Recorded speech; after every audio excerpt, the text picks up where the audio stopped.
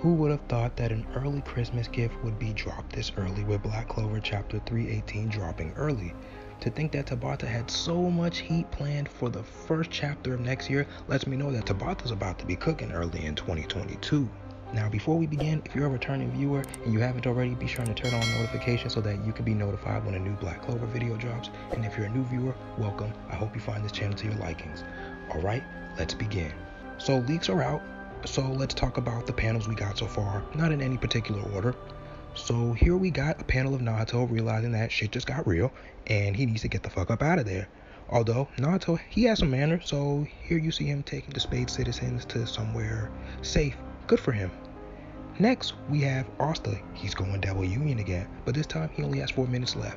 So that lets us know that 1 minute passed after he took down the giant Lucifero worm with the Infinity Slash. Okay, so Asta's going to treat him just like he treated the Ancient Demon, Lily of Inama, and that giant worm creature. Psych! Yeah, we all knew that wasn't going to happen. Well, I did.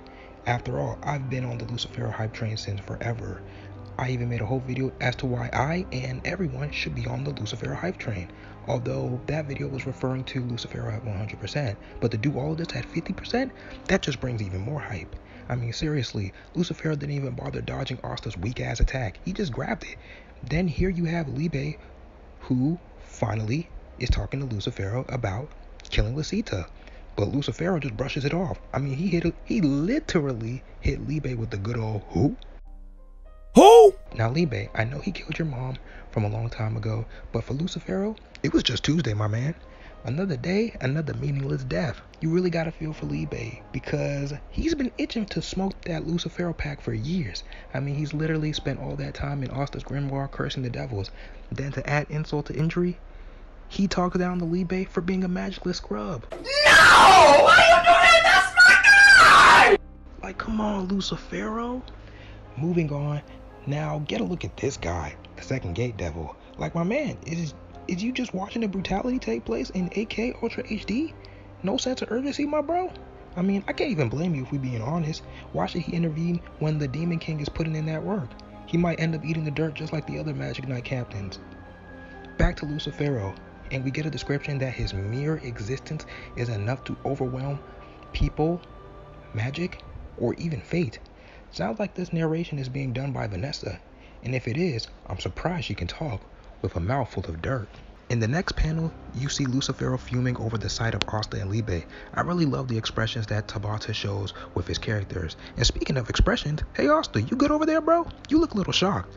I mean, I can't even blame you, bro. Lucifero's bare hand was enough to restrain you from moving.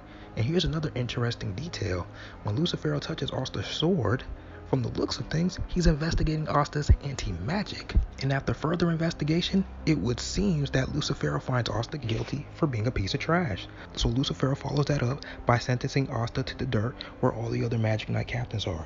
And as you can see in the next panel, Lucifero was kind enough to clock Asta with his fist towards the dirt. And as you can see in the next panel, Asta is having trouble staying awake after getting clocked by the Lucifist. However, don't look now, but the Magic Knight captains are all on their feet. For now, that is. But most importantly, remember in my video last week when I brought up the Black Clover exhibition panels that showed the captains' panels burnt up? Well, now Jack is here, so that fits the script even more. There's just one person missing, and it's Julius. So my prediction for the next chapter is that this fight is going to mimic the 5 Kage getting their ass whipped by Madara and Aizen versus the Soul Reaper captains. This fight here will really be used to showcase Lucifero's superiority even more. So brace yourself. I don't expect them to die, although I do expect them to receive some fatal injuries, rendering them useless for a while. Let me know what you think in the comments. What kind of injuries do you expect the Magic Knight captains to get in this fight? Alright, that's it for me. Peace out.